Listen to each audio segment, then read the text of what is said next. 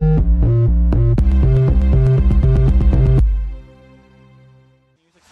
why you brought this many pennies here today? The reason I brought this many pennies here was to prove a point to the state of Virginia for their denial of my FOIA request.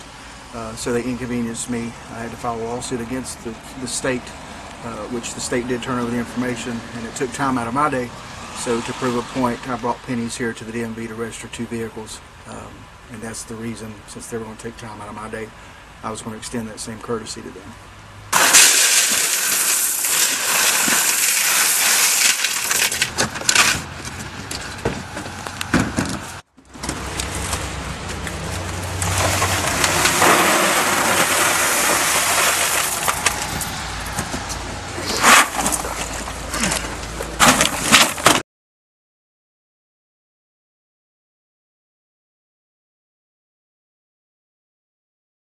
A Virginia man sent a message to the Department of Motor Vehicles earlier this week when he used 300,000 pennies to pay the sales tax on 2 new cars.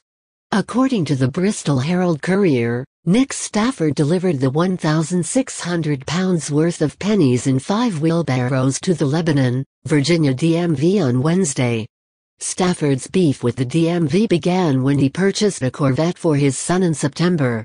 When he called the DMV to ask which of his 4 houses he should use as an address on his registration form, his call was rerouted to a call center at the state's capital in Richmond.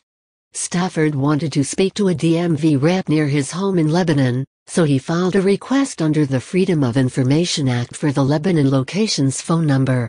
The state provided him with the number, and after multiple phone calls, the Lebanon DMV provided with the information he needed. But Stafford wasn't done.